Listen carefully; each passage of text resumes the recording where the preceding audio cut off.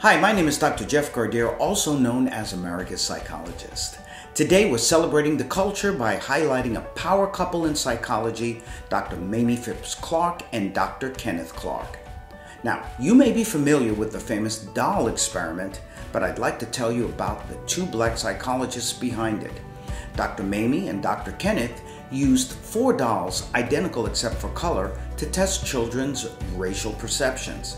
Their subjects, children between the ages of 3 to 7, were asked to identify both the race of the dolls and which color doll they prefer.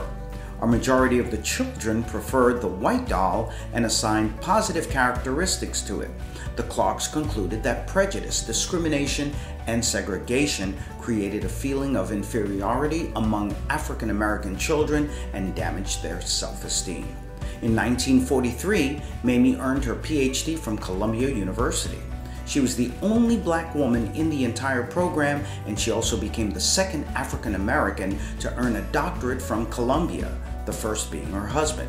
Kenneth Clark went on to become the first black person to be president of the American Psychological Association, the first black person to be appointed to the New York State Board of Regents, and the first black tenured full professor at the City College of New York. Unfortunately, after graduating, Mammie Clark found that finding good job opportunities was difficult. In an interview, she once said, "Although my husband had earlier secured a teaching position at the City College of New York, following my graduation, it soon became apparent to me that a black female with a PhD in psychology was an unwanted anomaly in New York City in the early 1940s.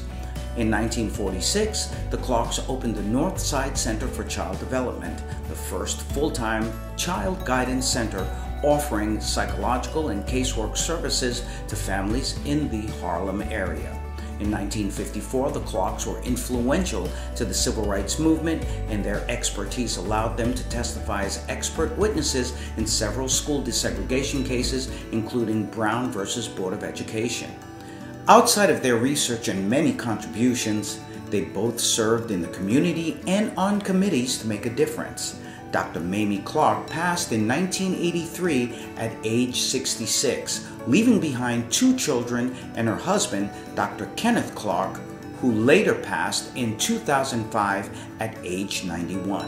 Their significant contributions in the fight for civil rights and in the field of psychology will never be forgotten. And I'm black, y'all, and I'm black, y'all, and I'm black, y'all, and I'm black, and I'm black, y'all, and I'm black.